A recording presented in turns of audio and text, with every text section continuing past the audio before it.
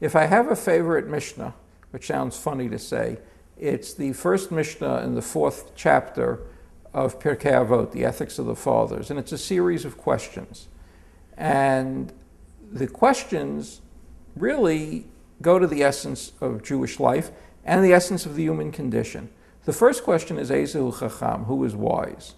And the answer is, Halomed Mikol Adam, one who learns from everybody. Now the rabbis are doing something very remarkable here. They're taking a trait that would normally be restricted to relatively few people. The number of wise people is a small percentage. And we're all limited to some extent in areas of wisdom because we're limited by factors such as IQ. But the rabbis say the wise person is not the one who teaches everyone, it's the one who learns from everyone.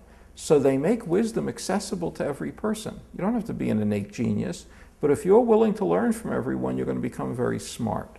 The second question is, who is rich? Ezehu Ashir.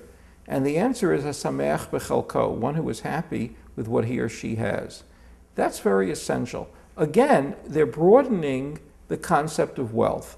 Because normally, who is wealthy? It would be somebody of fantastic wealth, and the percentage of people who have that is going to be very small. I was once speaking to a very wealthy man that I know, and he was commenting on his wealth. He said, I'm not so wealthy. And then he referred to Sheldon Adelson, who at this time is the wealthiest Jew in the United States, and said he's wealthy. Meanwhile, a few weeks later, I'm looking in the New York Times at the business section, and there's an article headline, for Sheldon Adelson being number 3 is not enough. And it goes on that Adelson, who's regarded as the 3rd wealthiest person in the United States, it's important to him that he eclipse Bill Gates and Warren Buffett and be number 1. So if somebody with that level of wealth is still concerned about accumulating money, what does it mean? We're not going to satisfy our desire for wealth through wealth alone. In fact, I would argue even further. The real goal, I would imagine, of wealth is so that you don't have to think about money. So insofar as a person is thinking a lot about money, they're really not that wealthy. So the goal is to be happy and to be satisfied with what you do have. A third question is, Ezehu Gibor, who is a strong person or who is a hero? Now again, that's also something that would normally be restricted because most people are not going to be heroic. Many people have fears. I remember my daughter, Naomi, when she was 2, told me that she thought I was the bravest man in the world. A belief that was shattered when she was 4, and we went to an amusement park, and I wouldn't get on the roller coaster.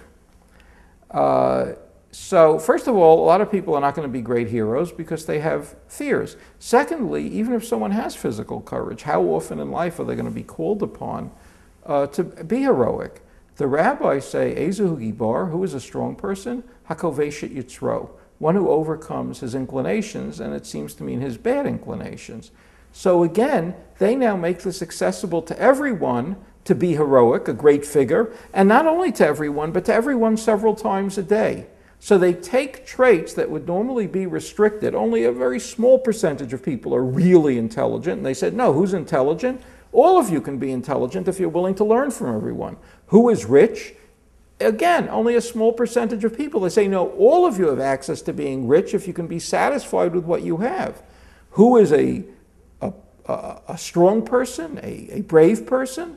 Normally, again, very restricted, but now they say it's accessible to everyone if you're willing to work on yourself.